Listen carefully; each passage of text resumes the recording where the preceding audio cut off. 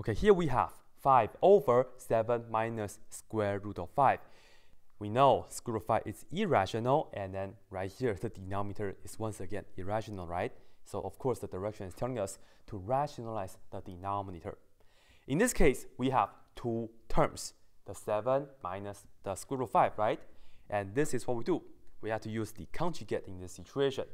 So here, you see, in between, it's a subtraction. So I'm going to multiply top and bottom by 7. Instead of the minus, we'll change this to plus.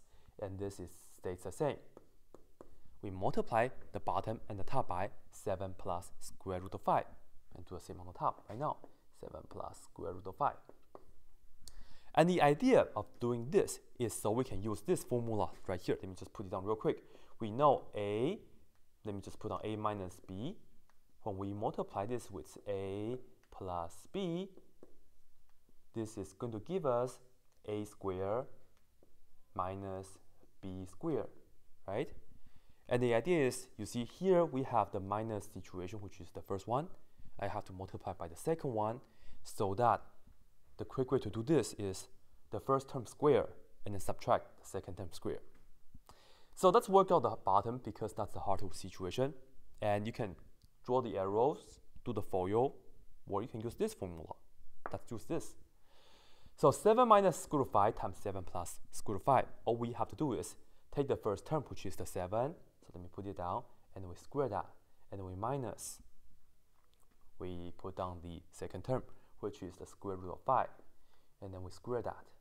Work this out. This is 49 minus square root of 5.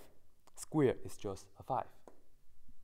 49 minus 5 is 44. And that's it for the denominator, isn't it? So overall, in the denominator, we just have a nice number, 44. So be sure you do this, and then you can do some computations right here like that. And on the top, you see we have 5 in front of this parentheses, 5 times 7 plus square root of 5, right?